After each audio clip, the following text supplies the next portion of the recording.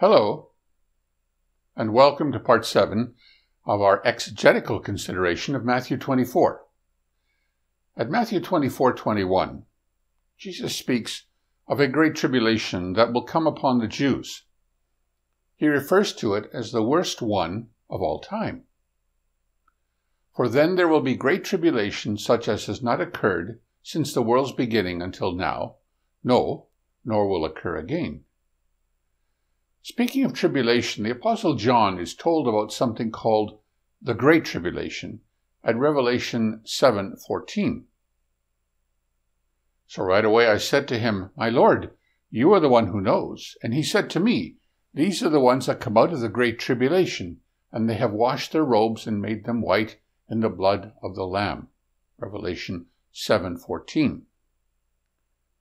As we saw in our last video, preterists believe these verses are linked and that they both refer to the same event, the destruction of Jerusalem. Based on the arguments made in my previous video, I do not accept preterism as a valid theology, and neither do the majority of Christian denominations. Nevertheless, that doesn't mean the majority of churches don't believe there is a link between the tribulation Jesus spoke of at Matthew 24:21 and the one the angel mentions at Revelation 7:14. Perhaps this is because both use the same words, great tribulation, or perhaps it is because of Jesus' statement that such a tribulation is greater than anything to come before or after. Whatever the case, the general idea virtually all these denominations have, including Jehovah's Witnesses, is nicely summed up by this statement. The Catholic Church affirms that before Christ's second coming, the Church must pass through a final test that will shake the faith of many believers. St. Catherine of Siena, Roman Catholic Church. Yes, while interpretations vary, most agree with the basic tenet that Christians will endure a great final test of faith at or just before the manifestation of Christ's presence. Jehovah's Witnesses, among others, link that prophecy with what Jesus said would happen to Jerusalem at Matthew 24:21, which they call a minor or typical fulfillment. They then conclude that Revelation 7:14 depicts a major or secondary fulfillment, what they call an antitypical fulfillment. Depicting the Great Tribulation of Revelation as a final test has been a real boon for the power of the churches.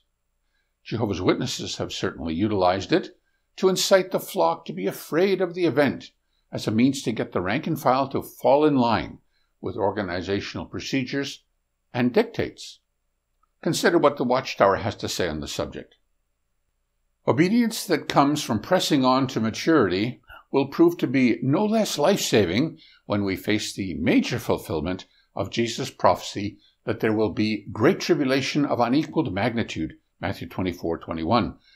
Will we prove to be obedient to whatever future urgent direction we may receive from the faithful steward, Luke 12:42. How important it is that we learn to become obedient from the heart, Romans 6:17, from the Watchtower of 09, May 15th, page 13, paragraph 18. Press on to maturity, the great day of Jehovah is near. We will be analyzing the parable of the faithful steward in a future video of this Matthew 24 series, but let me just say now, without fear of any reasonable contradiction, that nowhere in the Scriptures is a governing body comprised of just a handful of men commanded by prophecy or depicted in any language to be the provider of do-or-die orders to Christ's followers. But we're getting a little off topic. If we are going to give any credence to the idea of Matthew 24:21 having a major secondary antitypical fulfillment, we need more than the word of some men with a large publishing company behind them. We need proof from Scripture. We have 3 tasks before us. 1. Decide whether there is any link between the tribulation at Matthew and that at Revelation. 2. Understand what Matthew's Great Tribulation refers to. 3. understand what the Great Tribulation of Revelation refers to. Let's start with the supposed link between them.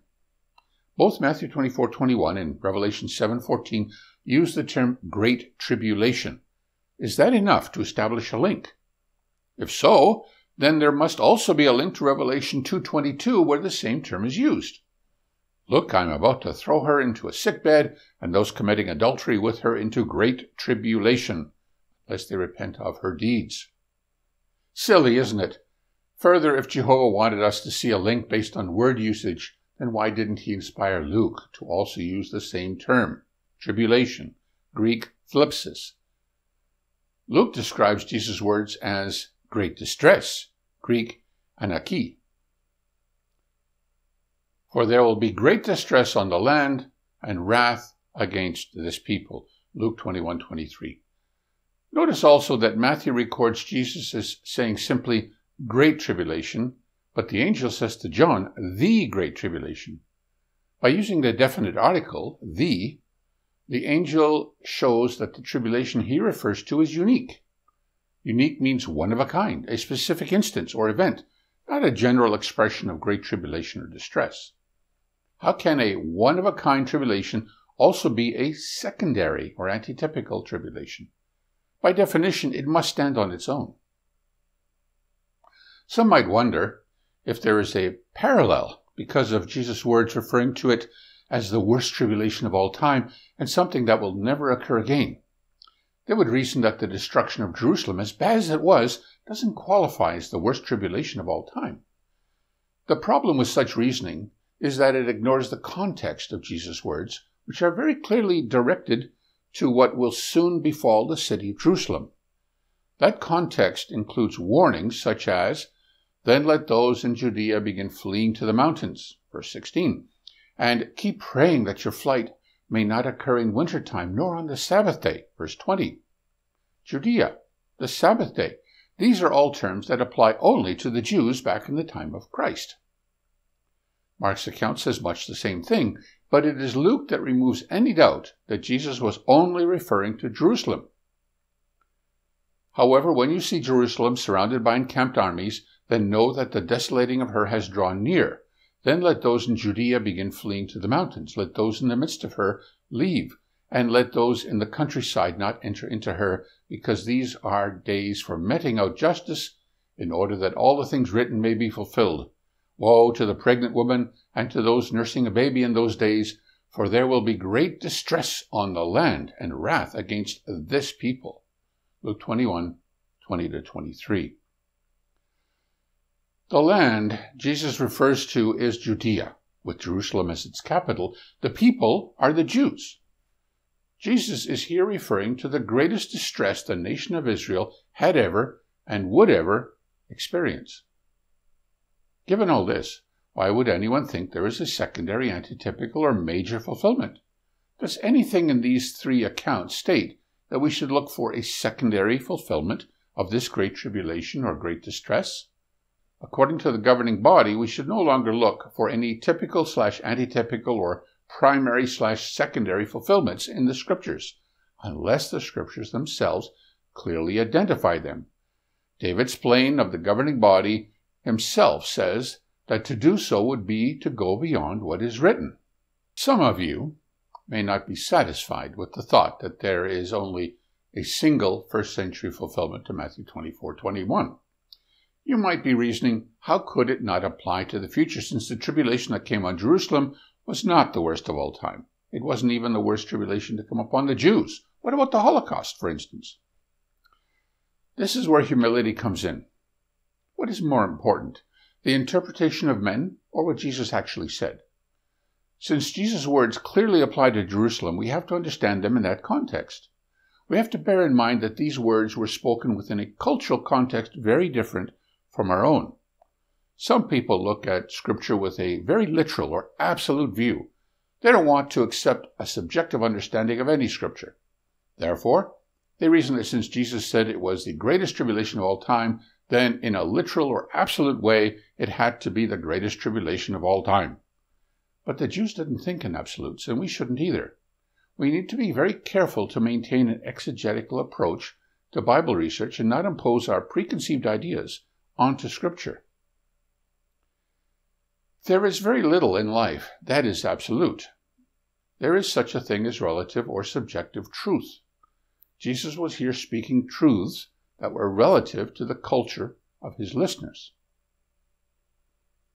For instance, the nation of Israel was the only nation that carried God's name. It was the only nation he had chosen out of all the earth.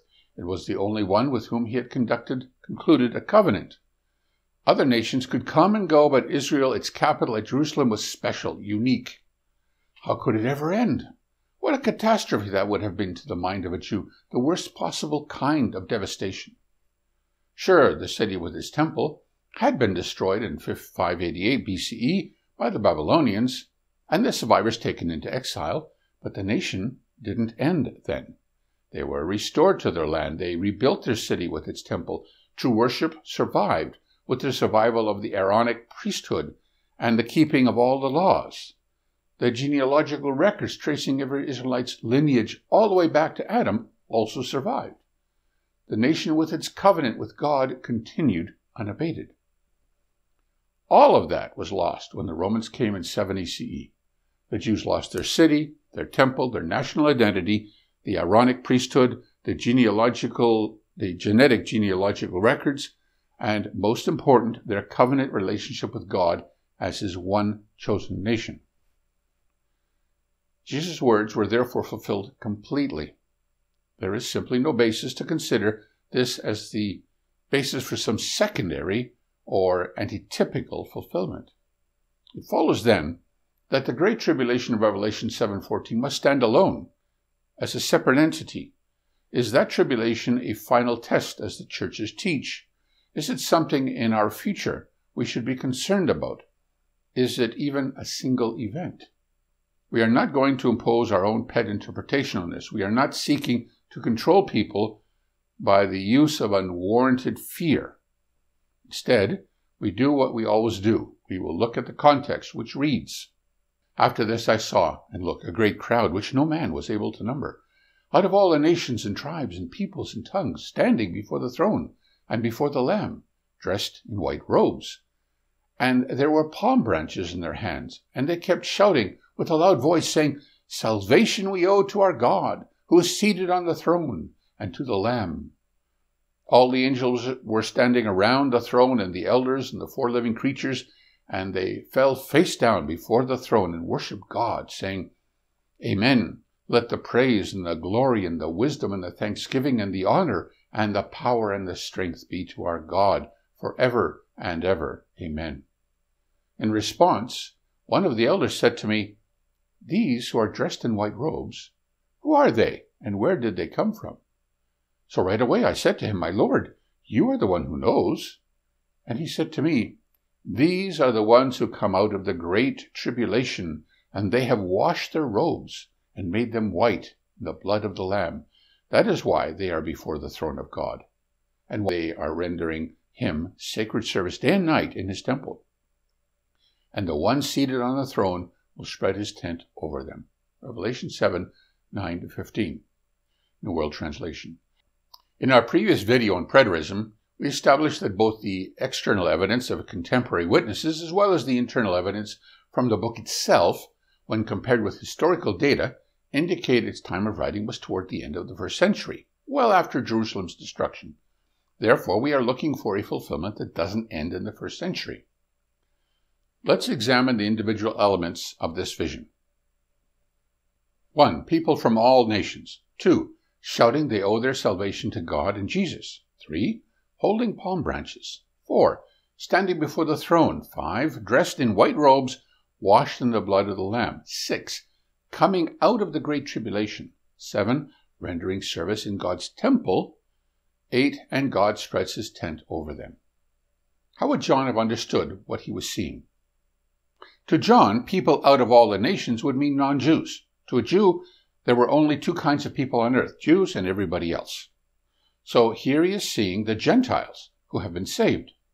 These would be the other sheep of John 10:16, but not the other sheep as depicted by Jehovah's Witnesses. Witnesses believe the other sheep survived the end of the system of things into the new world, but continue living as imperfect sinners, awaiting the end of the 1,000-year reign of Christ to reach a justified state before God. The JW, other sheep, are not permitted to partake of the bread and wine that represent the life-saving flesh and blood of the Lamb. As a consequence of this refusal, they cannot enter into the new covenant relationship with the Father through Jesus as their mediator. In fact, they have no mediator. They also are not God's children, but are counted only as his friends. Because of all this, they can hardly be depicted as wearing white robes washed in the blood of the Lamb. What is the significance of the white robes? They are only mentioned in one other place, in Revelation. When he opened the fifth seal, I saw underneath the altar the souls of those slaughtered, because of the word of God and because of the witness they had given. They shouted with a loud voice, saying, "Until when, sovereign Lord, holy and true, are you refraining from judging and avenging our blood on those who dwell on the earth?" And a white robe was given to each of them, and they were told to rest a little while longer until the number was filled of their fellow slaves and their brothers who were about to be killed as they had been. Revelation 6, 9-11. Those verses refer to the anointed children of God who are martyred for their bearing witness about the Lord. Based on both accounts, it would appear that the white robes signify their approved standing before God. They are justified for eternal life by God's grace. As for the significance of the palm branches, the only other reference is found at John 12:12 and 13, where the crowd is praising Jesus as the one who comes in God's name as the King of Israel. The great crowd recognized Jesus as their king. The location of the great crowd gives further evidence that we are not speaking of some earthly class of sinners waiting for their chance at life at the end of the 1,000-year reign of Christ. The great crowd are not only standing before the throne of God, which is in heaven, but they are depicted as rendering him sacred service day and night in his temple. The Greek word here, translated temple, is naos. According to Strong's Concordance, this is used to indicate a temple, a shrine, that part of the temple where God himself resides. In other words, the part of the temple where only the high priest was allowed to go. Even if we expand it to refer to both the holy and the holy of holies, we are still talking about the exclusive domain of the priesthood. Only the chosen ones, the children of God, are given the privilege to serve with Christ as both kings and priests. "And you have made them a kingdom and priests to our God, and they shall reign on the earth." Revelation 5:10, English Standard Version.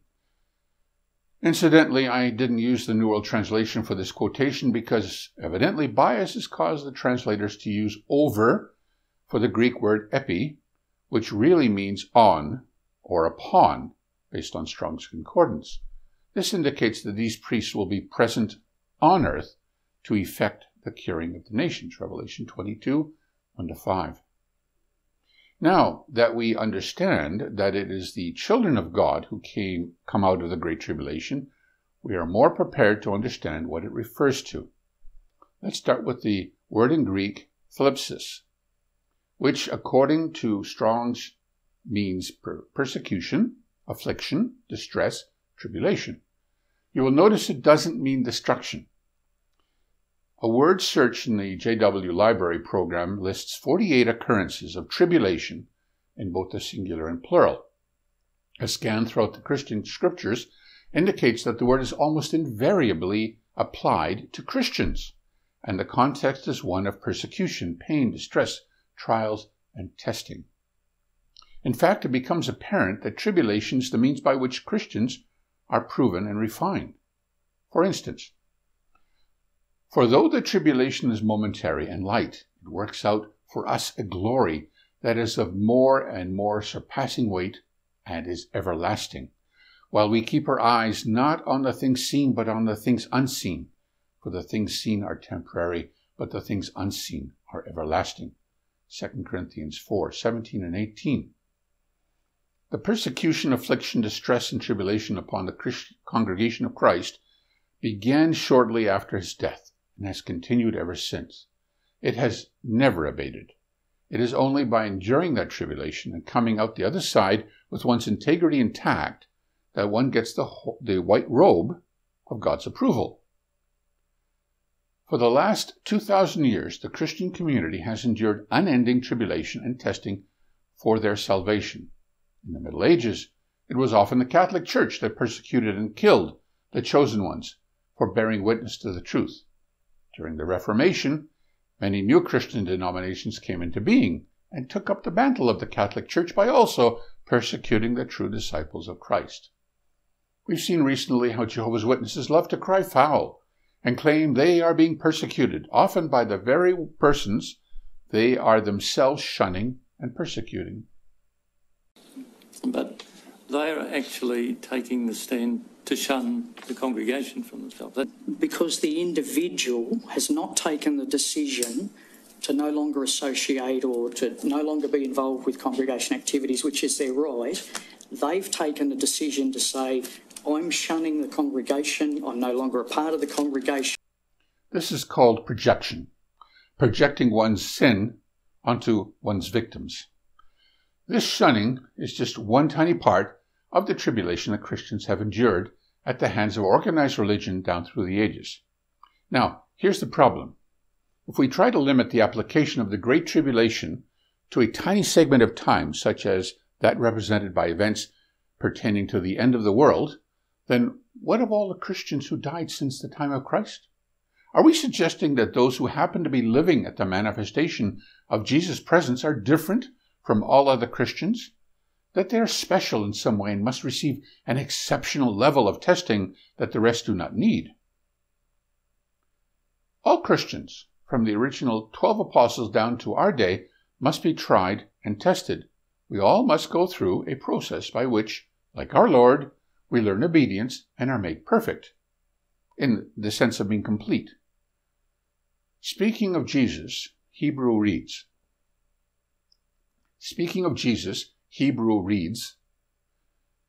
although he was a son, he learned obedience from the things he suffered, and after he had been made perfect, he became responsible for everlasting salvation to all those obeying him. Hebrews 5, 8, and 9. Of course, we are not all the same, so this process varies from one person to the next. God knows what type of testing will benefit each of us individually. The point is that every one of us must follow in the footsteps of the Lord.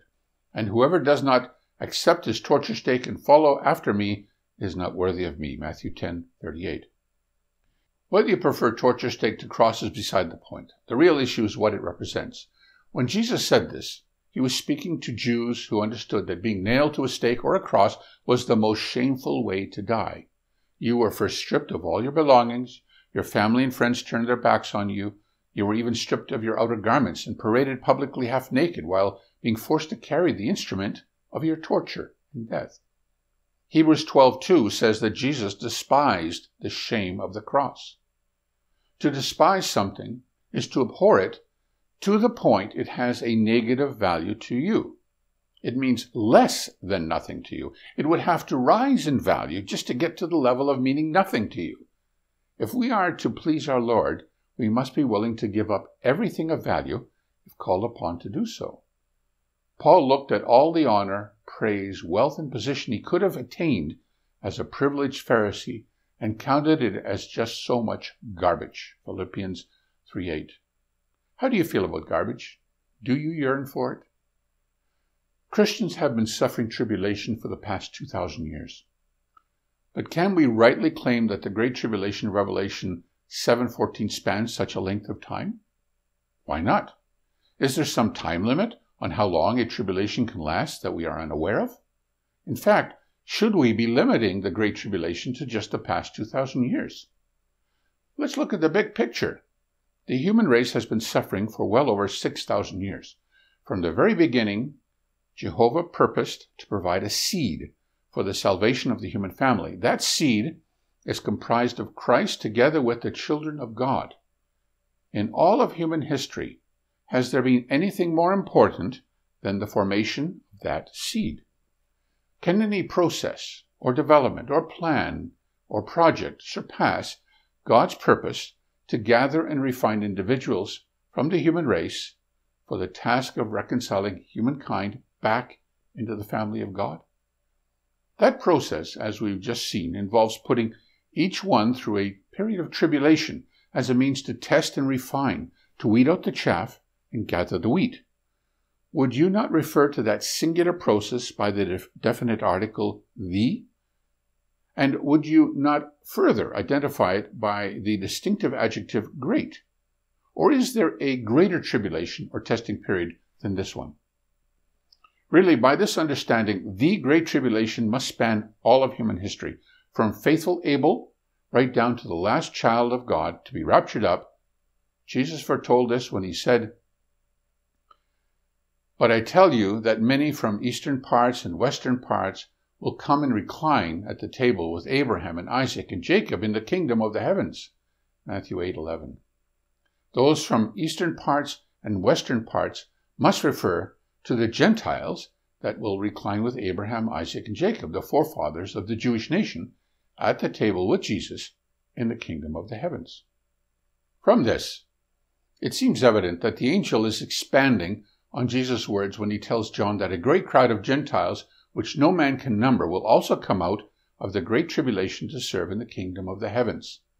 So the great crowd are not the only ones that come out of the great tribulation. Obviously, Jewish Christians and faithful men from pre-Christian times were tried and tested, but the angel in John's vision only makes reference to the testing of the great crowd of Gentiles. Jesus said that knowing the truth will set us free. Think about how Revelation 7:14 has been misused by the clergy to instill fear in the flock so as to better control their fellow Christians. Paul said, "I know that after my going away, oppressive wolves will enter in among you and will not treat the flock with tenderness." Acts 20:29. How many Christians throughout time have lived in dread of the future, contemplating a horrific test of their faith in some planet-wide cataclysm? To make matters even worse, this false teaching diverts everyone's attention from the real test, that is our ongoing, day-to-day tribulation of carrying our own cross as we strive to live the life of a true Christian in humility and faith. Shame on those who presume to lead the flock of God and misuse Scripture so as to lord it over their fellow Christians. But if ever that evil slave should say in his heart, "My master is delaying," and should start to beat his fellow slaves, and should eat and drink with the confirmed drunkards, the master of that slave will come on a day that he does not expect, and in an hour that he does not know, and will punish him with the greatest severity, and will assign him his part with the hypocrites. There is where his weeping and the gnashing of his teeth will be. Matthew 24:48-51. Yes, shame on them, but also shame on us if we continue to fall for their tricks and deceptions. Jesus has set us free. Let us embrace that freedom and not go back to being slaves of men. If you appreciate the work we are doing and wish to keep us going and expanding, there is a link in the description of this video that you can use to help out. You can also help us out by sharing this video with friends. You can leave a comment below, or if you have a need to safeguard your privacy, you can contact me at aleti.vivlon@gmail.com. Thank you very much for your time.